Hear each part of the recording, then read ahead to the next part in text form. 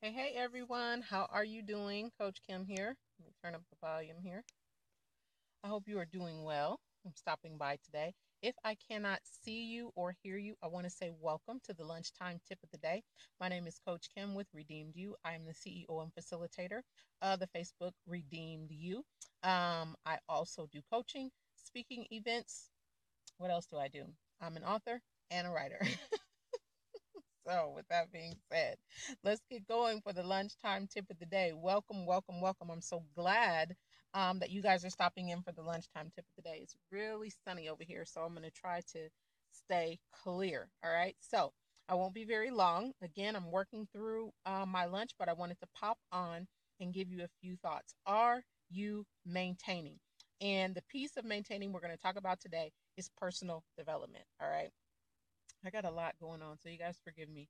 But I want to continue to give you some value. So, number one, use your disadvantages to your advantage.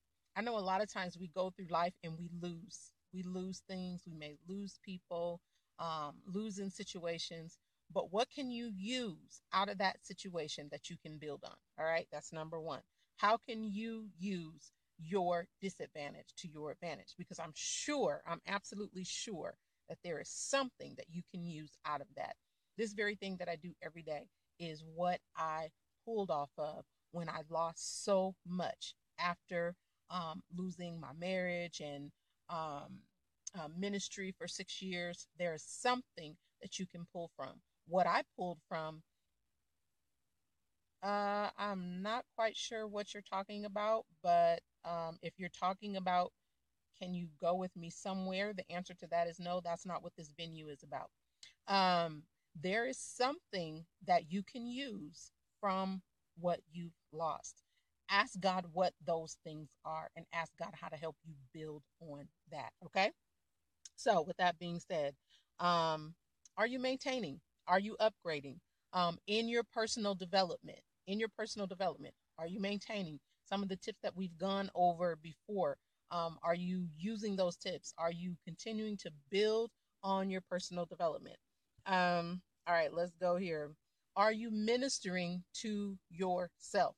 Are you taking time for yourself? Hey, Regina, are you taking time for yourself? Are you ministering to yourself? I know a lot of times we pour out in so many other different places. Are you taking the time to minister to yourself? Are you taking the time to allow God to minister to you? Good afternoon, my friend. Good afternoon, Eugenia. Thank you for joining in. Those of you that are joining in, help me pray over the lunchtime tip of the day. Well, hello, hello, hello. Thank you for those hearts. I so appreciate them. If the lunchtime tip of the day blesses you, please remember to like and share. We want to get the word out. I am called to build people up so that they can begin to design the lives that they were truly called to live. So that's what I'm all about. All right. So are you maintaining? Thank you, my love. Thank you, thank you, thank you. Hey, Nisha. Um, are you ministering to yourself? Are you taking the time to minister to yourself? We've gained a lot of ground, all right? We've come through transition, we have come through change. We are conquering some things in our lives. And so now we need to maintain that ground. And one of the ways we can do that is by remembering to get to a quiet place, allow God to minister to us, and we minister to ourselves. All right. That personal development piece is so very important because God wants us to be at our best. How do I know that? I'm reminded of the scripture where the woman was caught in the act of adultery. All her accusers were there, Jesus was there. And what did Jesus say to her? He said, "You know what, woman, where's your accusers?" All right. They couldn't say anything.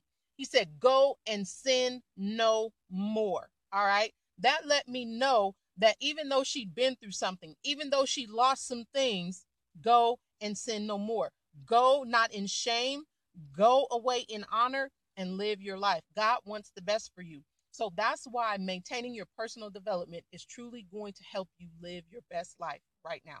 All right, so remember to minister to yourself. Um, Remember to continue to create systems in your life that help you flow on the day to day. Hello, Charlene. Thank you for joining in today. Remember to maintain systems in your life that help you flow. I had a situation on the job where we kept getting a kink in the chain, a kink in the chain. I said, hey, wait a minute, let's stop right here. We need to tweak the system so that it benefits everybody that's working together as a team. So remember, check the systems in your life. Is everything working in your personal life, your family life, in your parenting, in your money area? Is everything flowing in a good way? Are all your systems, are all your checkpoints on point? All right.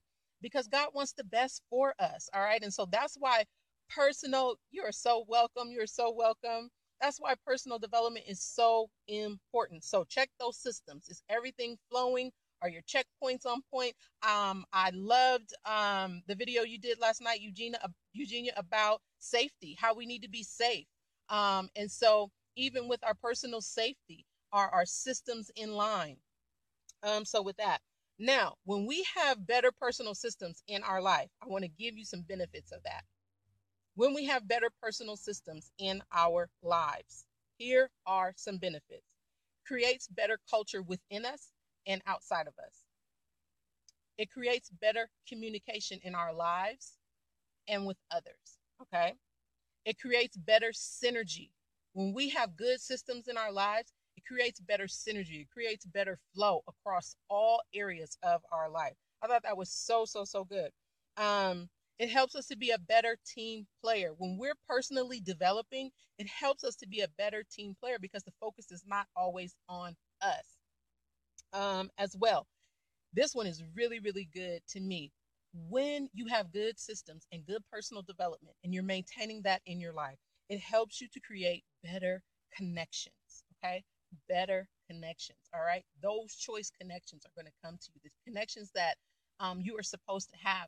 I know for me in my younger days, I wrote it down here, I attracted what was modeled before me, but I also attracted what was missing in me. Okay. I attracted what was missing in me.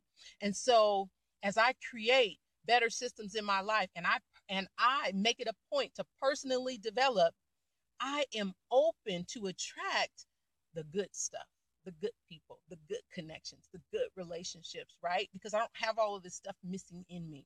And so as I personally develop myself and develop my life and make that a point, then that good is going to come to me. Okay. And so I thought that was really good for us today. So we're going to attract better, higher quality connections personally and professionally when we're building ourselves up personally and maintaining that personal development in our life. Next, it's going to attract you. It's going to stop you from attracting low level things in your life. Let's see. Where we need to, I wrote down here today, where we need to repent in an area, let's do that because that's part of personal development as well. Okay. It keeps our heart pure, our mind clear before God, ourselves, and others.